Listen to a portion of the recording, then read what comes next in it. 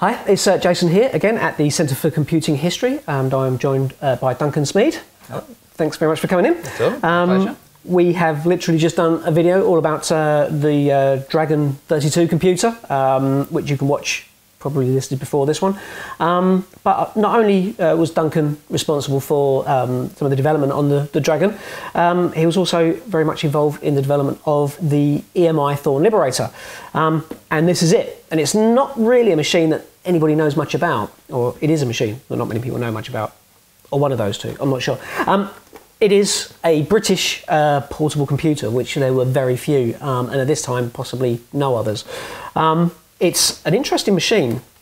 This is it, and this is the one we have in the museum, and it has a handle that we can pull out. Carry it back.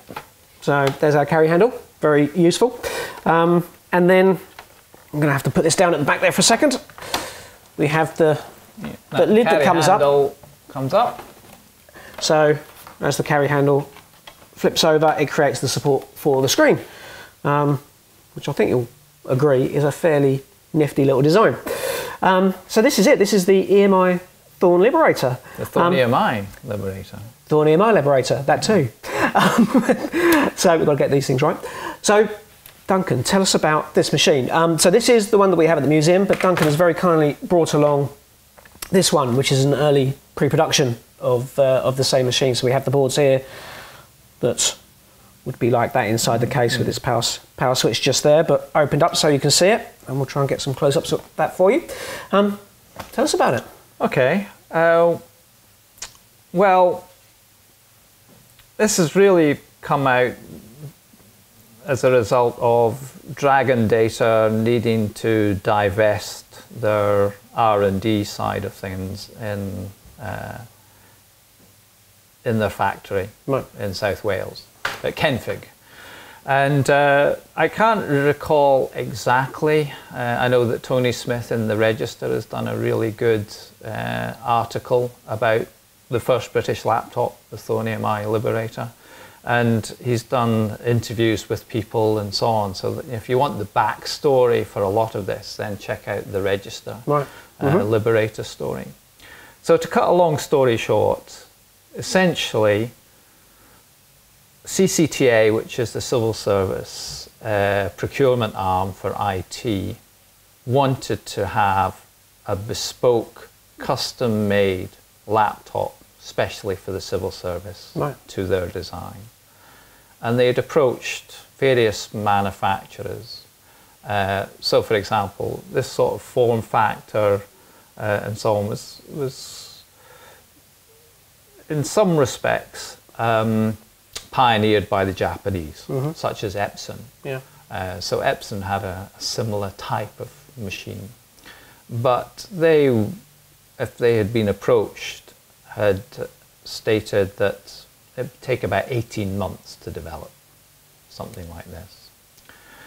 So Thorn EMI took on about 5 of us from Dragon Data, the hardware design team and the system software design team, of which I was one.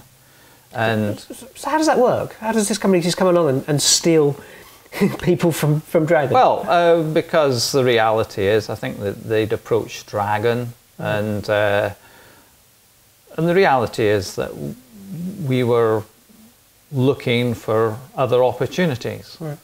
So I don't know the exact details of what negotiations took place. Negotiation, right? Yeah. But essentially, 5 of us left. I think we were let go by Dragon, and we ended up working for Thorn EMI. And they had a factory in Treorchy, which meant that those of us lived in sort of like the Bridgend or Swansea could drive there. We were set up there, and we developed the prototype for this laptop to the CCTA specification. Right. Wow. And you know, and that, I think it was quite impressive to do, because we did it in 6 months. Really? And other people said that it's impossible to do in less than 18 months.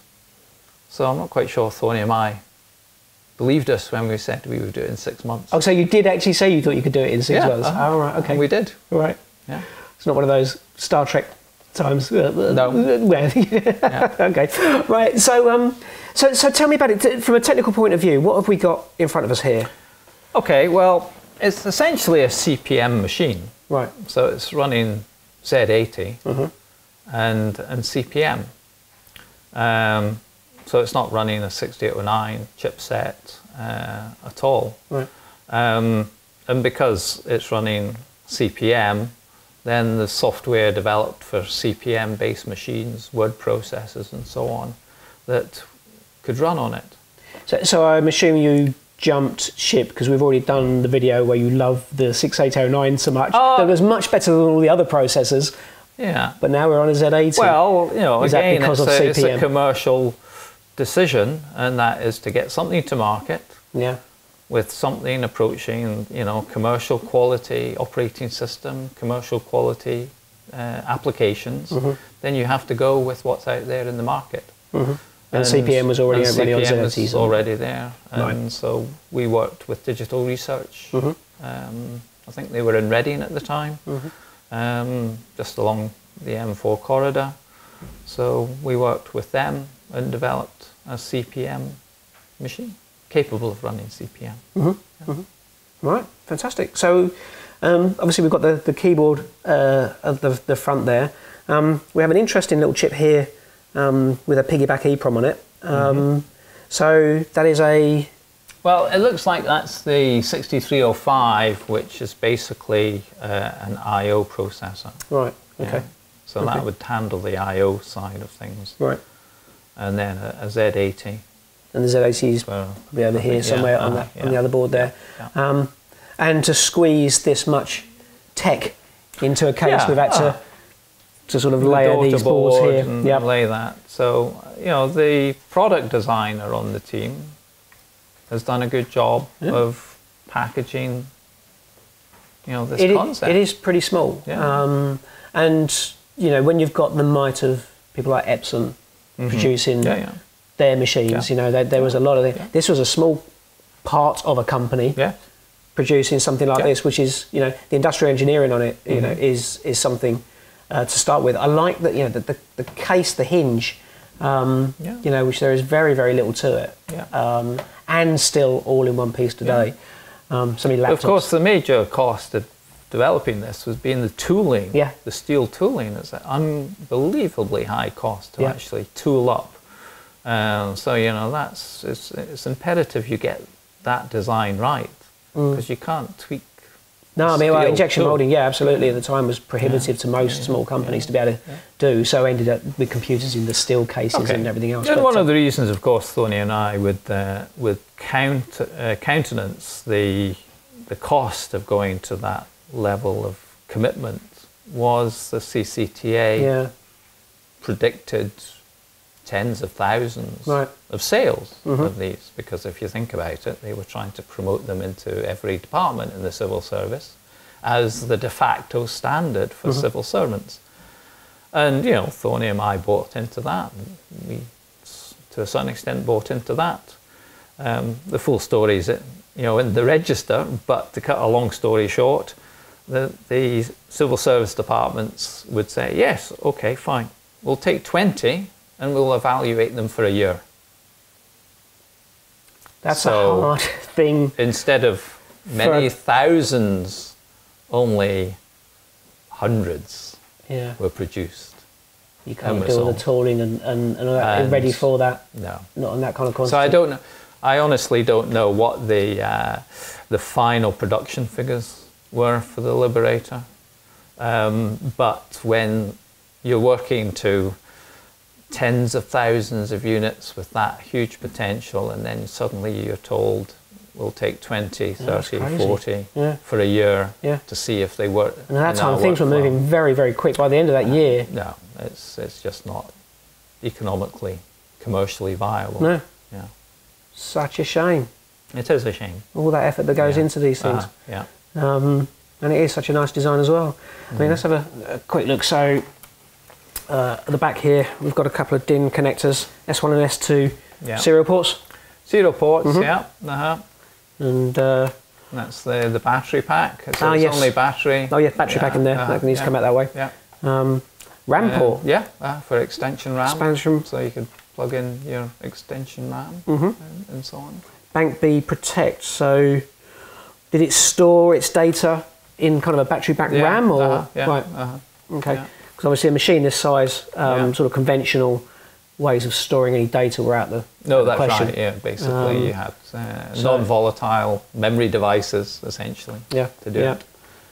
Expansion there? Yes. What was the expansion going to be? Good question. I'm not quite sure. The world's your oyster. Take the data. Yeah, if you don't have an expansion port, you can't expand. No, exactly, and that's all part of the sales, isn't it? This is fully expandable via this port.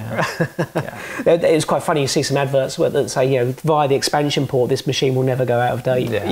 It's it's great stuff. It's a well-engineered. It is machine. It is. Yeah. And such a shame that it didn't do bigger things. I mean, ultimately, from what I've heard, and you correct me if I'm wrong, but they had pretty much only intended it for word processing. Yes. Anyway, they're fairly dedicated to that, as you can see. The number of lines and the columns marked on the bezel here and so on. So yes, it's very much geared towards just word processing. Yeah. But it was capable of so much more. It would, yeah. So the word processing was obviously inbuilt into the ROM on the system, so you wouldn't need to load it from disk or from a memory cartridge. It was just switched on into word processing mode. Well, thank you very much indeed for bringing it along. It's interesting stuff.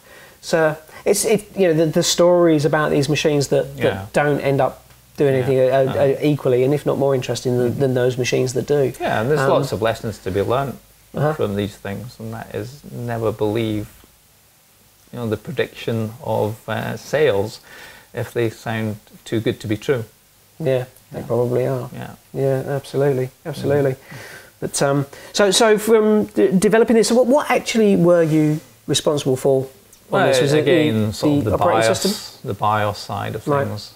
Again, similar to the Dragon, you've got to provide a BIOS to interact, with the keyboard and the I/O, and so you have node interfaces to the operating system, and well, to a certain extent, the operating system provides all the services for the applications. So it's really the underlying I/O. Right.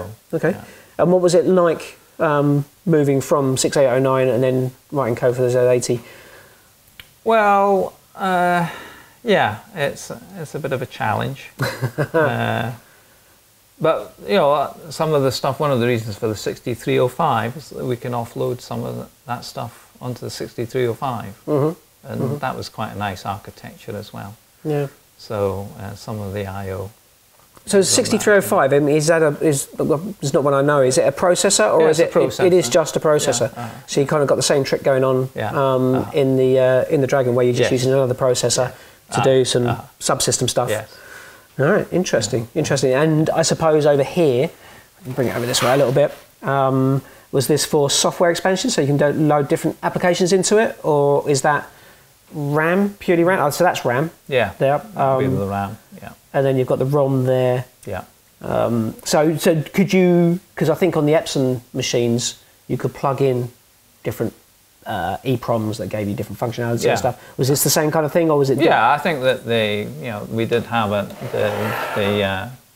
well, that's the RAM port. So to be perfectly honest, I can't remember now. it was a while ago. I can understand that. You can see on the ROM there, Copyright Digital Research, Thorn EMI IT.